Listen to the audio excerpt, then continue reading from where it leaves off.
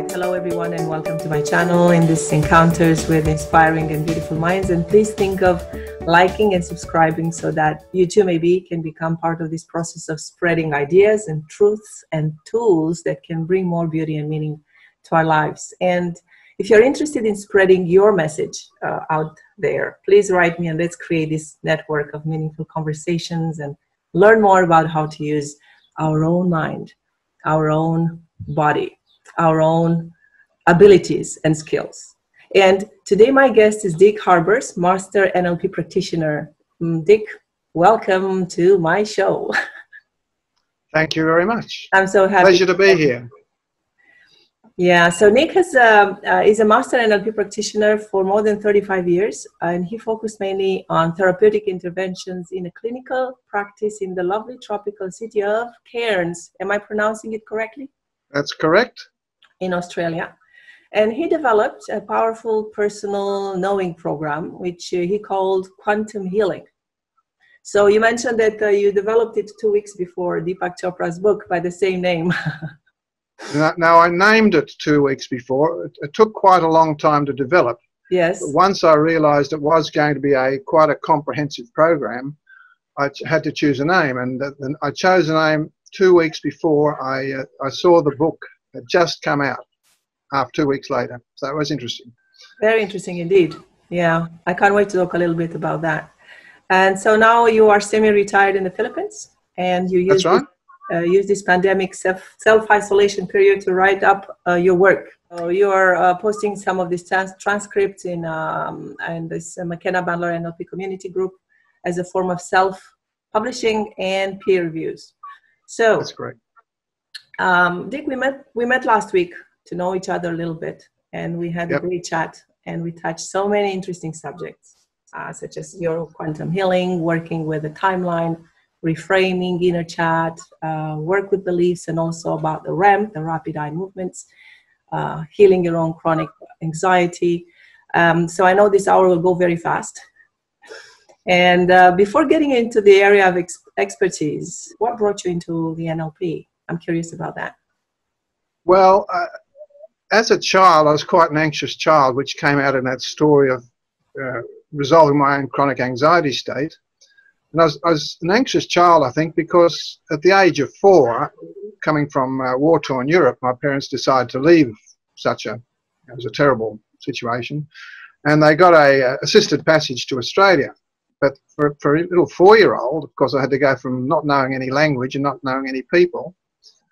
And then because my father had to find work and change locations quite often, I also went to many schools in my younger years, so I never really developed any lasting friendships. And I overlaid that eventually through teenage years with a layer of stoic, like a cover of stoicism to protect me from that anxiety state, and also prevented me from really accessing many emotional states consciously. So eventually I worked that out. That was not a good way to be, and there were quite a few other life experiences which of course brought that to the surface. My first marriage, my wife at the time, she decided I wasn't for her after all, and coming from a situation in my time that marriages last forever, so when that didn't happen, that sort of blew apart that paradigm. So that immediately started a journey of looking at what it was about me that contributed to that situation. We remained quite amicable friends, so it was an amicable split, but nevertheless was quite, it brought up all those emotions I'd been suppressing. So then I went through quite a deal of different therapies to explore that, because I had no idea how to do that. And one of them was Gestalt, which was fascinating, which of course Bandler and Grinder and the others modelled Fritz Perls, Gestalt. And I went through a few interesting processes in a 4-week residential workshop with that. It's fascinating. But eventually I came across a program called, through the Self-Transformation Centre in Sydney, that had a life repair workshop. I thought that sounds about right for me. And in that particular program, they did some very basic NLP techniques, one of which was reframing. Mm-hmm. And and we had to do a little exercise with 3 people, the usual thing in NLP, you know, observer, therapist, client sort of thing. And I was a therapist in this particular one. And my client wanted to lose weight by eating less. And in my mind, she didn't need to lose weight, but she was the client and I was a therapist. So I basically read the transcript of the reframing without really understanding why I would do that. And this was on a Sunday evening of the weekend program, and our next meeting was Wednesday evening, so 3 days later. And when we met on Wednesday, I said, "How's it going?" She said, "Dick, I haven't eaten a thing for 3 days. Please undo this, what you did." And I said, "Well, they didn't tell us how to do that, but I'll do it backwards and we'll see what happens," which I did. And at the end of the evening, we had a coffee and she had some cake, so she was eating again. So I thought, isn't that amazing? Here am I using some words, ordinary, everyday English words, in a particular way, and it has such an amazing impact on a person's behaviour. So from that, I thought, and as a child, I remember one of my favourite comic strips was Mandrake the Magician. All he used to do was use words and gestures, and they used to fascinate me. And then I thought, that's what I just did with this woman. Words mainly, some gestures. So then I decided to sign up for an NLP training program with a very good trainer called Terry McClendon in Australia, who had worked initially with Bandler and Grinder way back. So he was quite experienced. And during that program, in the first segment or the first half period of that program, again we revisited reframing in more detail and more skill. And just after that, I was walking back towards the venue for after lunch, and I started to have a little chat with my chronic anxiety state, because I finally worked out what it was. A turmoil in the stomach and sort of sour feeling and a lot of internal dialogue. Yeah. And so I simply said to it, "Hi, what are you doing down there?" To the anxiety? Yeah. All right. So I have a talk to it, to befriend it. Because most of us in our society, we make all these negative emotions wrong. And NLP has a concept of everything has good intent or positive intent. So I thought, well, let's see if this anxiety state has a positive intent. So I was in a semi-trance, I guess, or daydreaming as I was walking along. And I said, "Hi, anxiety state, what are you doing there for so long?" And it simply said, we've got we, plural, we've got to look after you. I said, "Oh, how long have you been doing that?" "Since you were 4 years old." "Oh, interesting." I said, "Well, thanks for doing that for me. It's very kind of you, but I'm an adult now and I don't need your help in that way. I've learned a lot of things. I've done a lot of things I need to do to deal with my emotional things, and I'm sure I can manage. Would you like to have a holiday?" I said, "Oh, that'd be great, but no, you might need us."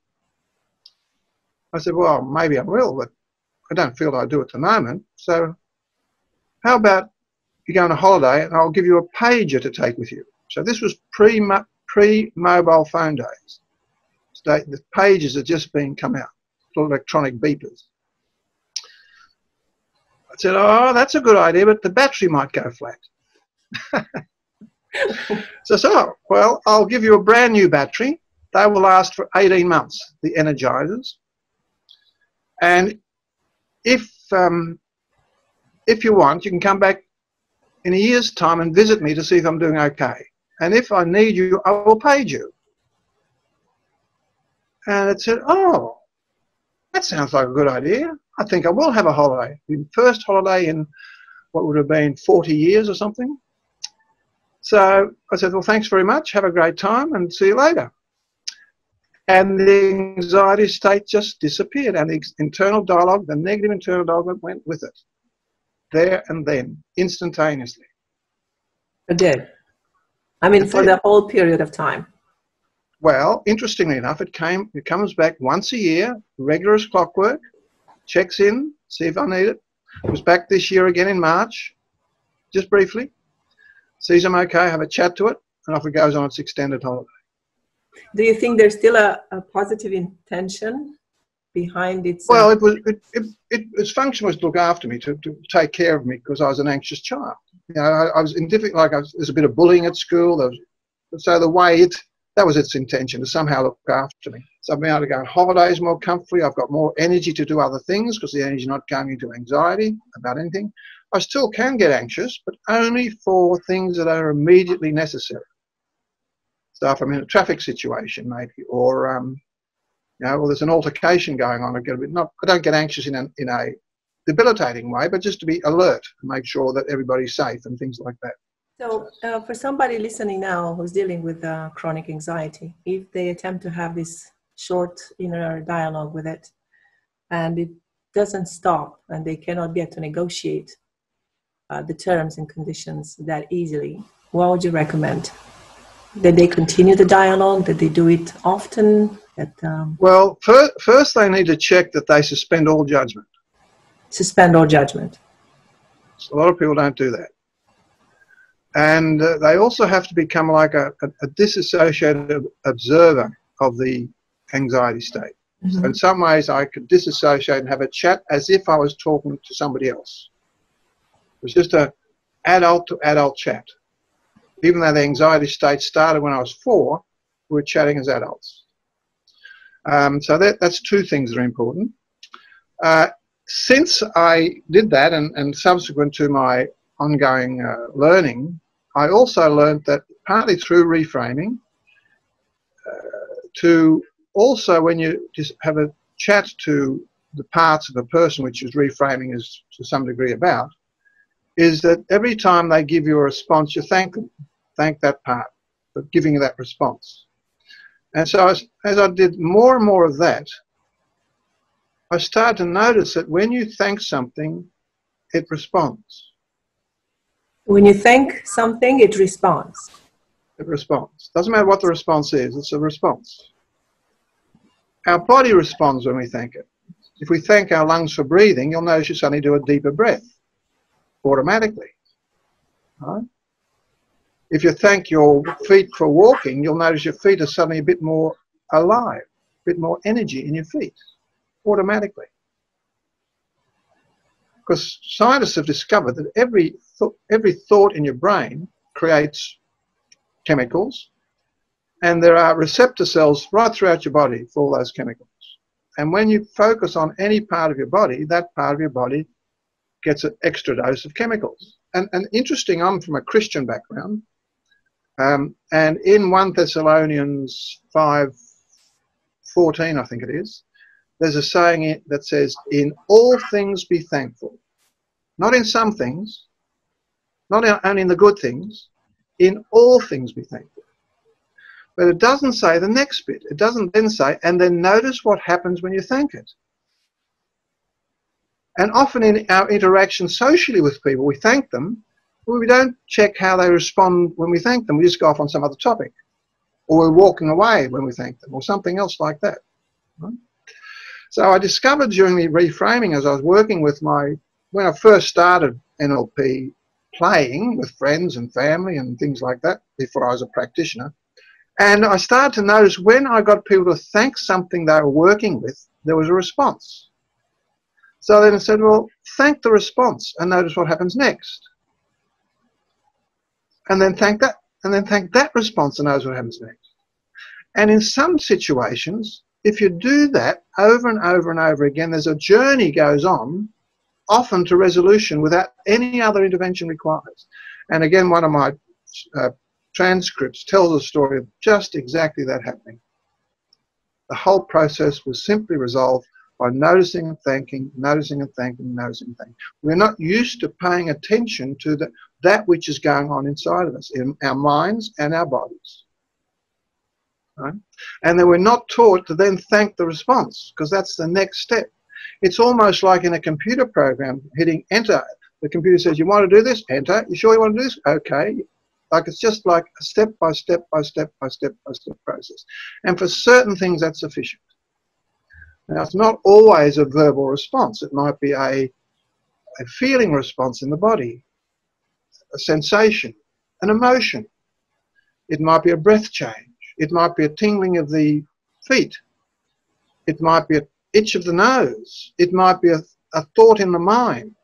It might be a salivation in the mouth. The body can respond in any of its sensory systems. Right? So, and sometimes when you go through that thinking process, it'll jump from sensory system to sensory system. Sometimes. Sometimes it stays in the same sensory system.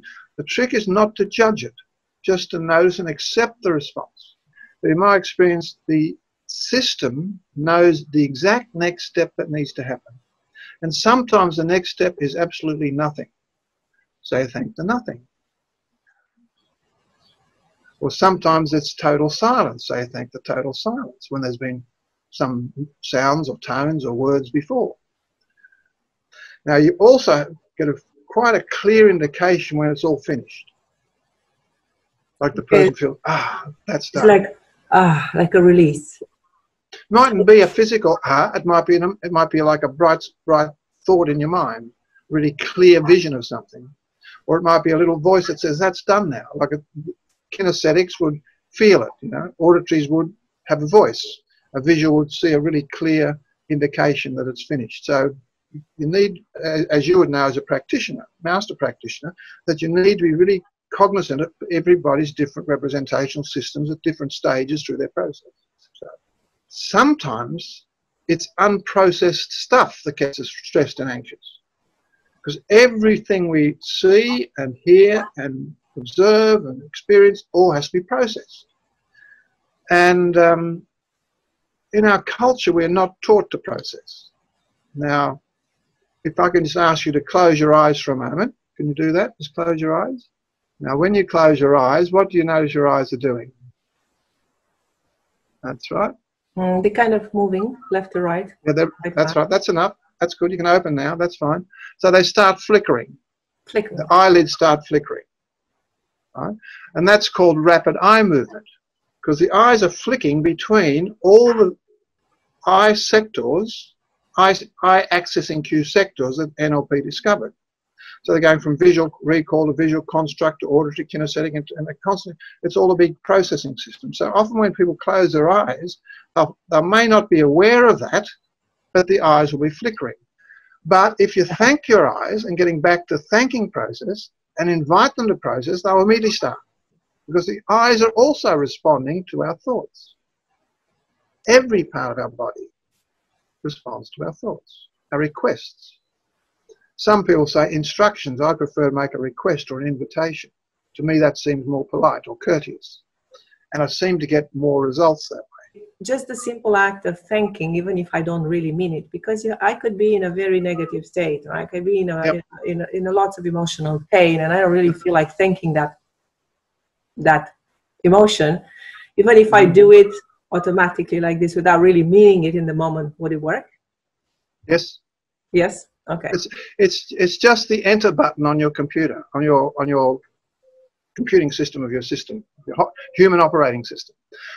As an example of that, I had a woman at a workshop who was a very strict Catholic, and when I suggest she thank what she knows, I can't thank myself, not allowed to do that. No. I said, all right, then just say go or enter, and she did, and it worked, and again, and it worked, and again, and it worked. And then she said, oh, thank you. Once she got used to it, and then she allowed herself to say thank you. So it doesn't have to be the word thank you, just that when you use thank you, it's an expression of a form of love called gratitude. Now, you don't actually have to mean it, that's true, but if you do mean it, actually it has more impact. So basically, what I need to do is to take this time by myself, go in my room, sit somewhere quietly, and then do this consciously. Like, take the time to feel what's happening in there, and then say thank you out loud or in my mind. Either way, it doesn't matter. Either way, it doesn't matter. And then I wait for a response. That's right. And then whatever shows up, I thank that. That's right. Until I finally get a sense of relief and a sense of freedom or some sort of clarity in my mind. Or you might start a discussion, conversation. Okay. You will be guided by your system. Guided If by it the comes teacher. back with a word or statement, you can start an auditory discussion with it. Internal dialogue, or out, sort of quietly to yourself, in whatever way people do that. It's quite phenomenal. It's quite phenomenal. I'll try that. And how about the REM now? Bringing it back into the conversation. Can I add that into this process, or they're two different things? You can, because I would suggest you do whatever process you do, as long as you're not driving a car or something serious, with your eyes closed, because you're not then distracted by the outer world, and you're more likely to go internally and start to be more aware of and noticing more easily what's going on in your inner world. But you can also ask your REM, your eyes, to support the process, to help it, whatever it is that the emotion's about, to help process that, whichever it's about, because everything has to be processed, including emotional state. Basically, flickering means that I'm processing. Correct. All right. Very interesting. And mostly when you close your eyes, they start flickering, because you just heard something 5 minutes ago, you still have to process. So even when I'm talking to you now, your eyes are going to different places in your eye movements as you're processing what I'm saying. Yes. So you can do it eyes open. My mother would not close her eyes when I was doing a session with her in the early days. And she just would not close her eyes. I said, oh, that's okay, just do it with your eyes open. So she was staring at a space, and every second her eyes would blink, blink, blink, blink. So that was her processing mode. So it's not that you have to have your eyes closed. Of course, part of the quantum healing process, I also discovered that our physiological processes also respond to our thoughts. Not just our cells, not just our organs, like our healing process responds to our thoughts. And even the medical profession is starting to recognize that now. Our digestive process responds to our thoughts. So I had developed by then, by the time I got to the IMAP stuff, I developed that one of the resources that we can access is our own inner healing resource, the body's natural healing processes. Now, we know if we cut a finger, what happens? It heals. Sure, it'll bleed for a while and you put a bit of disinfectant on it, but a few days there's a scab, and then it's within a week to 10 days it's healed. If we break a leg and it's set properly, it'll heal. Might take 6 weeks, but then it's almost as good as new. So I thought, well, that's interesting. And I started to think, well, why doesn't the body heal cancer? Why doesn't the body heal diabetes automatically? Why doesn't the body heal asthma automatically? And we could go on with a whole list of conditions that are so rampant in our culture. And I thought, well, the body will only heal things automatically that are immediately life-threatening. Because if you broke a leg, and in primitive days, if you couldn't hunt, you couldn't get your food, or run away from the tiger, or whatever was happening. So then I thought, well, that's interesting. I wonder if the inner healer will heal some of these other conditions, which then I thought about what's the difference between a cut finger and a broken leg. And the difference is they were accidents. The others are lifestyle conditions. Either whether it's our personal lifestyle or our cultural lifestyle. Like pollution in the air is a cultural lifestyle condition. So I thought, well, that's interesting. And I started experimenting with inviting the inner healer to heal whatever needed to be healing in some physiological conditions.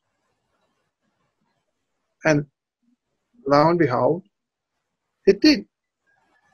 Mostly, not always. And I wrote up a story, I think you've probably read, about a man who had an emphysema for 40 years. He'd stopped smoking 20 years ago. His emphysema was still there. He was 80 years old.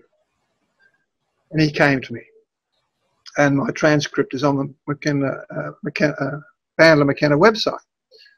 But basically what happened was I had a chat to him and suggested maybe his body could heal that, just like it can heal cuts and bruises. Bruises as well, and broken bones. And that he did not intentionally mean to damage his lungs, because in his day smoking was normal and thought it was healthy. So he wasn't intentionally trying to damage his body in any way. And so I just invited him just to close his eyes, so his eyes could do rapid eye movement. I didn't talk about rapid eye movement to him. He didn't need to know that. And I just invited his inner healer to go through and do whatever it needed to do to heal the lungs. It's a bit more complicated than that, but that's the basic process we use. And at the end of the process, he said, "Oh, feels a bit better. Not sure." I said, "That's okay. Just get back to me when you notice something." 3 weeks later, he rang the office and said, "Emphysema's gone for the first time in 40 years. Wow. And it happened a week ago, but I didn't want to call you in case it was a false alarm." So he was very honest and he was checking his undeniable reality state. Was this really true? This magical thing that had happened after 40 years? Because I talked to his lungs, which was because I said to him, "Your thoughts can affect your body, but if you..." And he said, "I can't remember what you're going to say." I said, "That's fine. I'll talk to your lungs for you. I'll talk to your inner healer on your behalf, and I'll have a discussion with him. And anything else we need to discuss. Is that okay?" He said, "Yeah, it's good." So then I did the talking for him. Because not only do our thoughts impact on us, everybody else's thoughts, particularly if we hear the spoken word or see the facial expression or the bodily postures or whatever it is, all those sorts of things. And even the non-spoken thoughts emanate from us and are transmitted, which we can start to access too as we get more and more into our own inner accessing capabilities. So can you please describe more that inner healer? Like somebody who didn't have this notion before, what should I imagine? What do I think of when I think of the inner healer? What is it exactly? Well, it's different for everybody the way it presents itself. Mm-hmm. Now, we know the body's inner healer process, in a scientific sense, would activate all sorts of biochemical processes, nutritional processes, excretory and getting rid of waste processes, all repair processes, all that sort of thing. Now, that's scientifically and physiologically what's going on. But for the mind, it's more like a metaphor. So in other words, I would ask a person to close their eyes, and let's do it with you and see what happens. It might take a minute. Okay. Okay, so just in your mind, just for a start, just thank your conscious mind for noticing so many things very quickly and very easily. And now just notice what happens as I invite your being to bring to awareness the focus of energy. That's the focus of energy of your inner healer.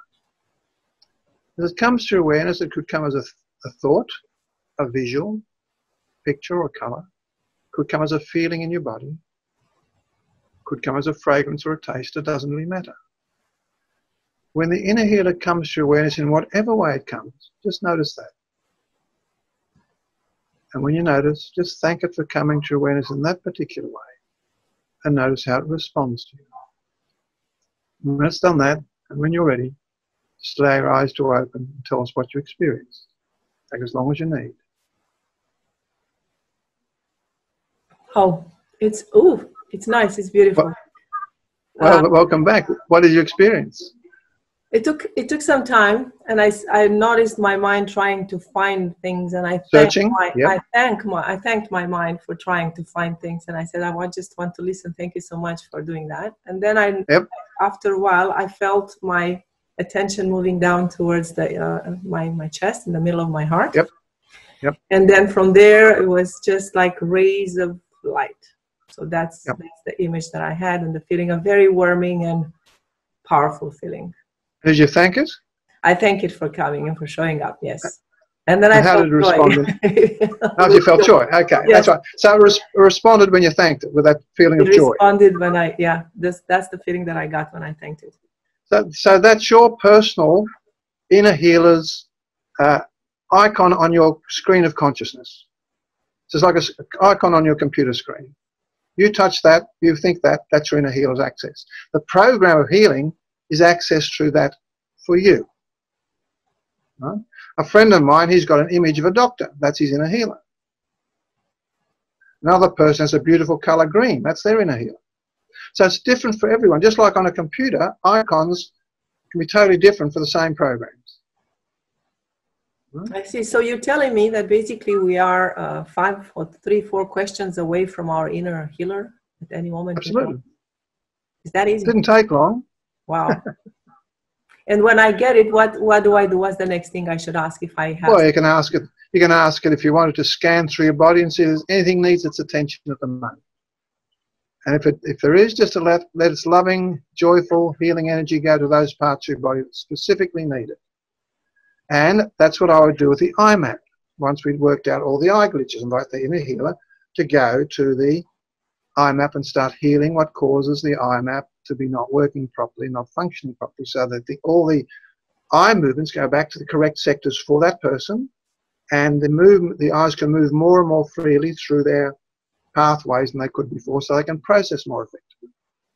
So we can ask it to go to specific things we're aware of, or we can just ask it to scan through and notice what needs to be addressed at the moment that we may not yet be aware of.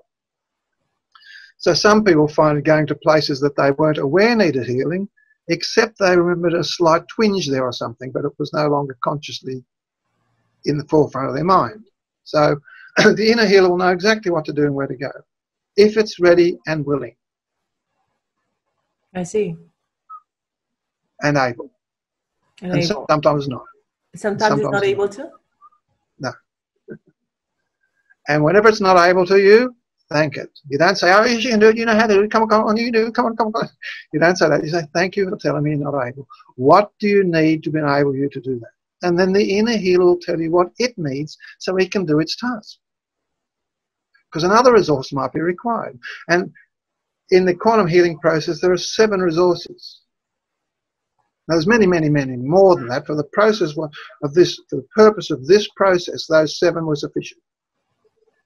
And I discovered, though, each one in turn about 3 months to 4 months apart, when the ones that we had up till then could no longer do it. So in other words, the issue we were dealing with was too complex for the current resources available. Now that taught me something else, because a lot of people get hung up about procrastination. The procrastination is a resource. It's telling you don't have enough knowledge, skills, or resources yet to do that which you need to do. So you can ask your procrastinator, what other resources do I need? Please go and get them for me, if you can. And then so over about every 4 or 5 months, an extra resource would come until we had the 7. Then something in me said, that's the ones we need for now, for the purpose of the quantum healing process. Alignment, self-alignment, which is the first stage of the quantum healing process. I won't go into all those now because that's a whole process. It's better to experience and just intellectualize about it. So as we thank, we love. As we thank, we access these. I like this, you know why? Because many people have a hard time, and it's you have to admit that it's not easy to start to love something that you don't like in yourself. No.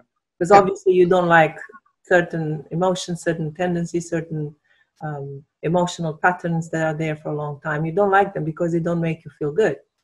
So right. Just forcing yourself to love, what's the first step to love? And this is fantastic. I love that. The first step to love is be thankful. Thank that thing, because it's neutral and you can do it. That's right.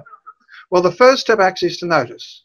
It's to notice. And then to thank, then to notice its response. Because often we don't stop to notice the response. That's the 3 critical steps. So the noticing opens the door. The thanking takes you through the door. Ready for the next bit. And sometimes the chain as of noticing and thanking could be 40 minutes long. I had a Master Practitioner contact me the other day, and she signed up to do the Quantum One program now after I had a talk to her. But she actually used one of my transcripts on a person with negative internal dialogue, and only use the noticing and thanking process by itself. So imagine using an internal dialogue of noticing, thanking as an internal dialogue, with a negative internal dialogue. Interesting, isn't it? And she stayed with the person and just went through the step by step by step by step by step responses, and 45 minutes later, done. Now I probably would have done some other intermediary things with all my toolkit, that I've developed over the years, but nevertheless, it still worked. And she was amazed. No, but you're right, because, you know, in NLP, we know that every behavior is a process. So basically there are steps that our inner computer is always taking. They're always little incremental steps. Incremental steps, very tiny ones that are happening for something to happen from A to Z. So then if we do this one by one or undo this one by one, then you actually can get through to the other side. This is how I see it when I'm hearing you. That's one model, and that's true for that model. There are other occasions when you don't even have to think, it just processes through. So I started to wonder, why do some things process automatically, and why do some things require the noticing and thinking process? Excuse me, particularly the thinking. And I pondered that for some months, and then a thought came to me, and this is how it always comes, as a thought flashes through your mind, and you catch those thoughts. The thought came to me, well, if you've made a conscious decision sometime in your history that that's how life was, that's how it is, or that's how it will be for me, then that requires a conscious agreement for the change to happen. If it's something you took on board unconsciously as a young child or a baby or somehow other way where you didn't actually make the decision, then it usually will process through automatically because it wasn't your decision in the first place. And that comes from a certain philosophy I have, is that we're on a free will planet. And because we're on a free will planet, we as conscious entities can have whatever reality we desire to have. So we can choose to have a dysfunctional or limiting belief and have the experience of life that that limiting belief gives to us. That's our right. But we can also choose to update that once we learn how to do that. That's also our right. So if we've made a decision sometime in the past, that's a free will decision. That may not always feel like it at the time. So to undo a free will decision, we have to make another free will decision to undo that. Is reframing one of the ways to do that? To do what? Yeah, decide, make a new decision and undo the past decision. Yes, it can be. Yes, it is, because you're not in a deep trance, so you're making some conscious agreements to the process. But even if you go to a person who puts you in deep trance and the conscious mind is no longer engaged sometimes, you've made that decision to go into the trance process. So you've basically given permission for the process to happen. So it happens at various levels. A lot of the change happens, of course, at the subconscious. The change has to happen at the subconscious level.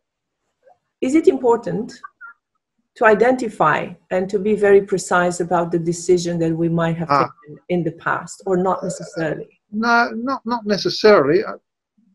You just have to give it permission to update. You don't necessarily need to remember. Sometimes you will. Sometimes you won't.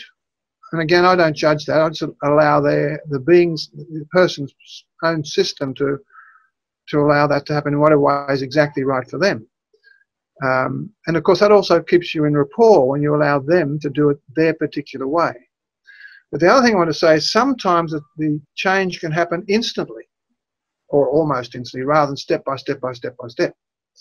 And I had one particular woman that I'd seen, not as a client, but socially and in a meditation group a few times, who was very, very stressed. You could tell by the drawn face and the muscles on the neck and everything was tight all the time.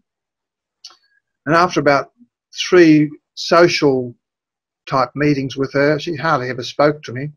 She happened to come to a group that I was running, a meditation group, which is really a processing group. We called it meditation. It made more sense to people. And she was there, and everybody was sharing their experiences, and she was always just staring at the floor.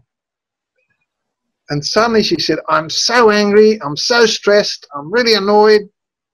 And that's the first word she'd ever said in my presence. So obviously whatever we did brought something changed sufficiently for action to actually say something. And I said to her, "Do you have a voice going on in your head?" Just intuitively. And her eyes went like saucers as she snapped her head round to look straight at me, like big eyes. And she said, "All the time." Nobody had ever asked her that question. And she'd been going to a city yoga group for years where they do chantings and all those sort of wonderful things that were just making her more and more and more angry. That's not meant to do that. So why did it make her more angry? Because the meditation of the chanting was supposed to somehow override or muffle or somehow diminish her internal dialogue, which is an implied judgment that her internal dialogue was bad or wrong. Her internal dialogue was not bad or wrong, it was just not very nice. It was just what it was. So I've come to realise that chanting, if it's trying to subdue internal dialogue, negative internal dialogue, or affirmations, if they're trying to subdue affirmations or somehow override them, if they're the wrong thought of affirmation, they'll actually make you more angry because it's a judgment on your current internal dialogue state. So I said, when she said, all the time, and I didn't ask her for content. I said, well, what's your internal dialogue like? So I was looking for the submodalities. Right? So we went from the feelings of stress and anger, the kinesthetics, straight to the internal dialogue. So we swapped representational systems. Because we cannot change easily an issue in the representational system that we're aware of. So she's aware of her feelings and emotions, but she wasn't aware consciously of internal dialogue till I asked the question. So she said, it's like Hitler haranguing his generals and yelling at the crowds and going on and on and on and on. Now, I'm not sure how many of the younger generation would know Hitler, but for my age, I remember seeing movies and things like that, particularly post-war stuff. And I thought, who would want to have that internal dialogue in their head constantly? And I said, no, that wouldn't be very nice. No wonder you're angry and stressed. So I said, what would it be like if the internal dialogue was a cartoon character? She looked at me. I said, well, maybe Mickey Mouse, Donald Duck, Goofy. She's not. I said, well, look, you sit there and you just close your eyes. I'm going to ask your brain to find a cartoon character or another character, it doesn't matter, whose voice you think is better than the one you've got. And it might like to find several voices they can use in different times. And I'm going to go and have a glass of water in the kitchen, and I'll be back in a few minutes. Just let your brain sort through all the voices that could be possible, the ones that are best for you. She said, okay. No longer angry. But as soon as we got the internal dialogue, the whole internal dialogue stopped, in fact. She was no longer stressed or angry. So I went to the kitchen, and her husband was there, and he thanked me very much. He said, that's the first time she's ever responded to anything that might work. And I said, well, and they've been trying. She said, we've been trying to have children, and it's just not happening. I said, well, who'd want to bring a child into a world where Hitler is haranguing you all the time? The body was saying, not on. So he sort of nodded thoughtfully, and we went back in. And she was a transformed woman. And I said, what happened? Like her face was bright and her eyes were shining and like all the muscles were relaxed, the shoulders and neck and everything. She said, it was amazing. You know, I came up with the voice of Mr. Magoo. Now, for those who don't know Mr. Magoo, he's an almost blind person wandering around the world, you know, getting into all sorts of potentially disastrous situations where the universe sort of comes along and makes sure there's something for him there to take him to safety. And she said, thanks very much. And she gave me a hug. She'd never done that before. And 6 months later, I heard she was happily 3 months pregnant. Wow. So that metaphor of the mind change happened instantly. So yes, it sometimes takes step by step by step by step. And usually that happens when you haven't found the metaphor of the mind. So it's not a bad process. It's just a slower process. And it's not always that easy to find the metaphor of the mind because that can be hidden way back in antiquity. That's very interesting, and I like instant shifts. I'm very much a fan of that, and I know that NLP can do lots of miracles. Let's call them like that, for lack of a better word. Well, well, that's right, magic. Even the even the nosing and thanking, there's an immediate shift in the response. So there is an immediacy to that. This might be a few more steps because you haven't got to what makes that almost instant massive change happen so quickly. But even the incremental steps. And for some people, they need the incremental steps.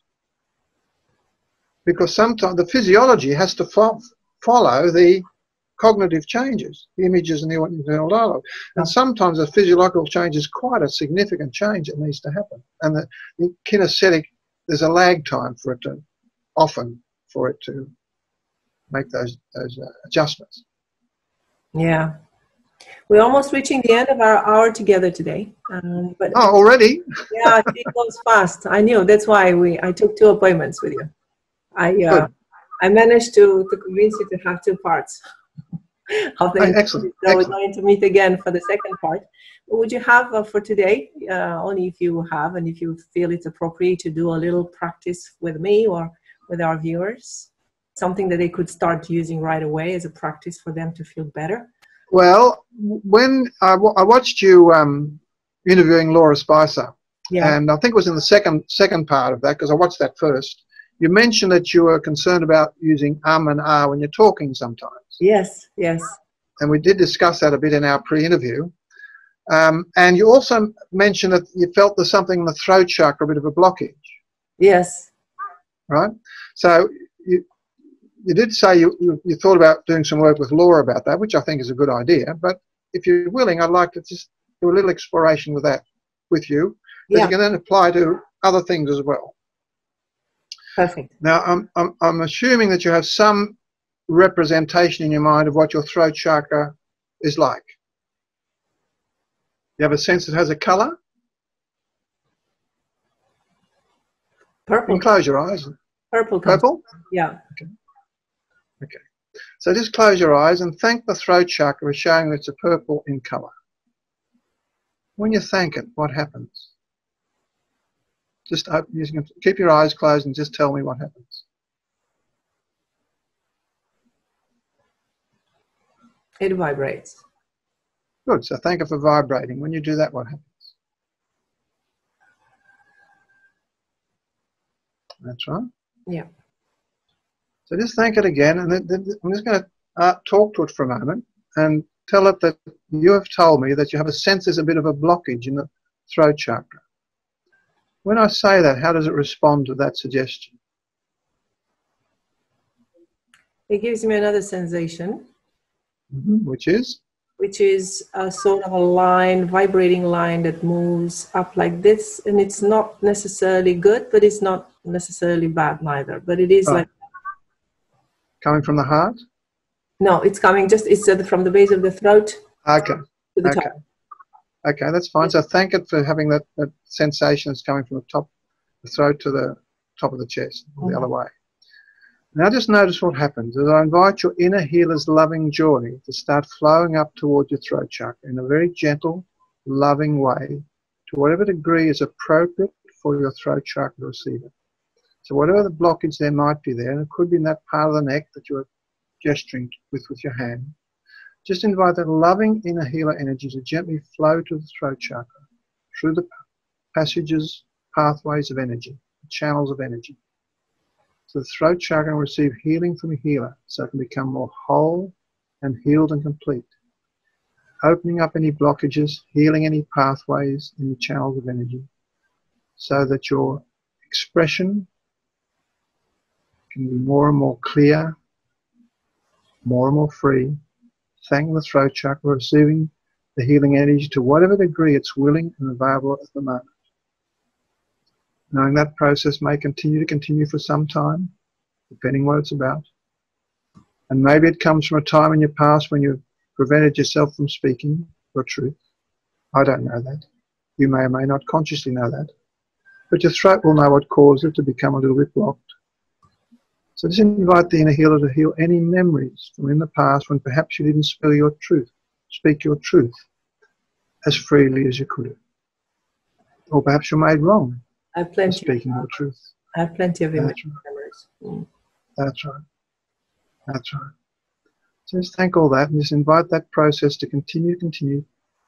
for as long as it needs, till the throat chakra becomes whole and healed and complete of any past memories and any physiological processes required as well. Any bodily shifts, any relaxation of the muscles, the speech organs, whatever it is. And you're being fully satisfied that that process will continue. Sometimes it might happen while you're sleeping and dreaming. Sometimes it happens gently in the background while you're doing other things.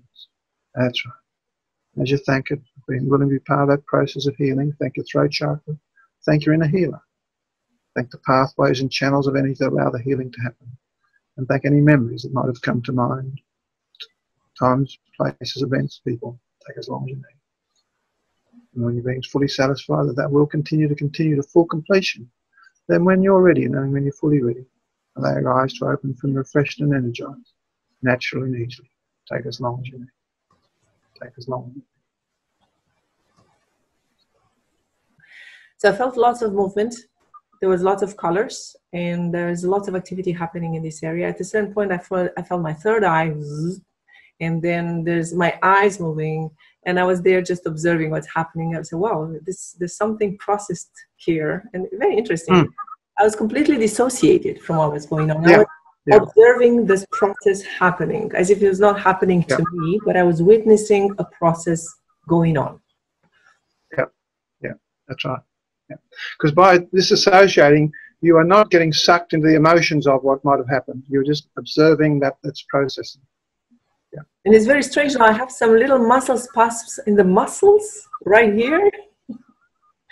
The body adjusting to the inner processing. Interesting. It's not bad. It's not painful. It's just it's flickering in the muscle. Right. So you just thank it. That's all. Thank you. Just thank it in your mind. Yeah. So it's quite simple. It's quite simple and it's quite easy when you know what to do, like anything. Right? Unbelievable. Very, very interesting. Very interesting. Well, you can report back next time we meet of any changes you've noticed, and if we need to, we can go a bit further next time. If I haven't changed my career as an opera singer by then, you know. Like my friend Tess. Yes, Jess. Yes. All right, so we can wrap up our conversation today. So yeah, thank whatever is there. Thank the emotion. Thank the state that you're in. Well, first of all, as Dick said, be aware. First step is to be aware, notice what's happening. Take that time to be by yourself, with yourself for a few moments. Yeah. We haven't I mean, there are some books like Conversations with God have helped people go through processes similar. There are many other texts out there which come at it from a different angle. Conversations with God, you meant, by Neil Walsh? Yeah, that's a very good example of an inner dialogue that is used properly, intelligently. Yeah, that's right. I'd like to talk more about the quantum healing, to go a little bit deeper into that next time, and I'd like to talk about reframing, because that's very powerful. I love reframing a lot. So we have plenty on the list for next time we meet. Good. So thank you so much, Dick, for being here with me today. I appreciate it. And for doing this exercise. I can't wait to see what's happening next with my throat chakra. Thank you for being willing to do it. It's always a pleasure to work with someone that works so easily and quickly. Well, yeah, I've experienced, and we got to share a little bit last time. I work a lot with myself, so I use a lot my inner healing. But I like the way you presented it, and I haven't used it that way. And it was more like an inner dialogue for me in terms of a voice rather than feeling. So I like to include them both now. I think it'll be will be more powerful that way. And so thank you for being here. Thank you for your time. We're going to, right after we finish the recording here, we can discuss when we can meet again. So to everybody watching, thank you for watching. Please subscribe and like, and of course, if you have something to say and want to have a conversation with me here and spread your message, clarify also what's important to you, contact me and let's talk. So everybody, see you very soon.